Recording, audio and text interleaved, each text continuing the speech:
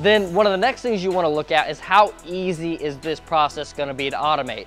Again, this takes a little bit of some expert experience to really be able to evaluate this, but to break it down as simply as I can, dexterity is one of the biggest challenges when it comes to automation.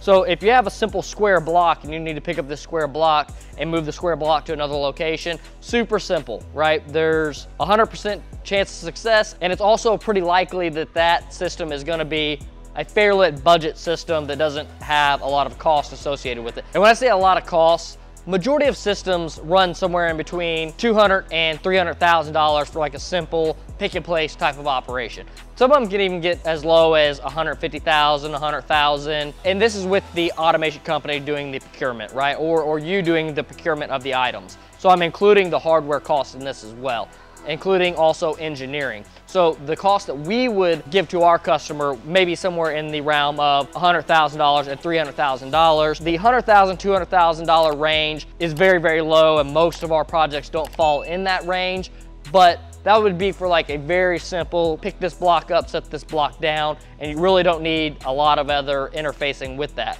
Now, so if you need things like vision and conveyors, obviously this is going to start ticking up and adding to the cost of the system. However, don't let this like scare you away, because you can do quite a bit with a $200,000, $300,000 budget. There's just some initial cost to every single system that no matter how budget the system is, you have these costs. At least if you want to keep all the hardware a name brand type of hardware. You can use budget hardware as well and then reduce the cost even more. But let's just say, for instance, at your bare minimum cost for like hardware, you're looking at close to $100,000 just for like things like PLCs, robots, control cabinets, the electrical wire engineering, well, not the electrical wire and engineering, but just the hardware side of things that may go into the system. You know, you have your robot tooling that you're going to need to have, robot base plate.